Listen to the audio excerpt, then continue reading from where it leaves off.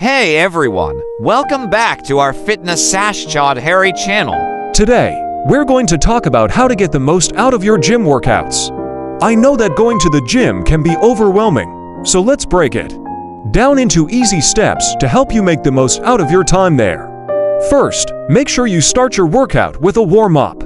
This helps to prevent injuries and gets your muscles ready for action. You can do a cardio warm-up, like running or jumping jacks, for around 5 minutes, or a dynamic warm-up, like bodyweight exercises or yoga, for around 10 to 15 minutes. Next, choose a workout routine that suits your goals and fitness level. If you're just starting out, I recommend doing a combination of cardio and strength training exercises. Aim for at least 150 minutes of moderate intensity cardio and 2-3 days of strength training per week.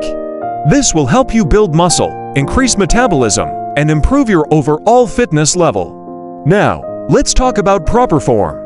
Pay attention to your posture and form when performing exercises. This is crucial for preventing injuries and ensuring that you're getting the most out of your workout. If you're unsure about your form, don't be afraid to ask a personal trainer for help. Lastly, listen to your body. Don't go over your limits or push yourself too hard. Take breaks when needed and listen to your body. If you're feeling too sore or fatigued, that's a sign that you need to scale back or take a rest day. In summary, to get the most out of your gym workout, start with a warm-up. Choose a workout routine that suits your goals, focus on proper form, and listen to your body.